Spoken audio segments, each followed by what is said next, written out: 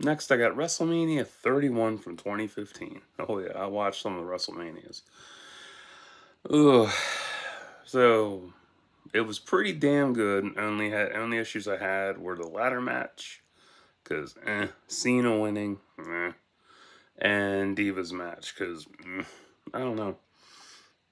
It takes them a while to get through shit and to actually build it up. Yeah.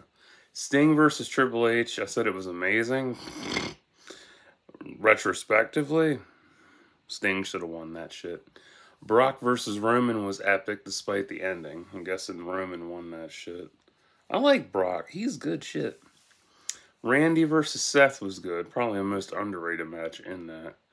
Wyatt versus Taker, that was pretty interesting to say the least. The Rock and Ronda Rousey, that was some cool shit. I love that. And the performances of Skylar Grey, Travis Barker, and Kid Ink were great too. It was great seeing a pay per view that wasn't horrible like the others I've seen. So, yeah, I don't know. I'm not interested in rewatching it at all because honestly, eh,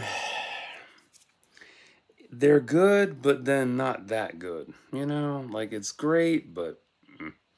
So, if you like WrestleMania 31, cool. If you didn't, I get it. Um, yeah, WWE has a history of making good matches, but with shit endings.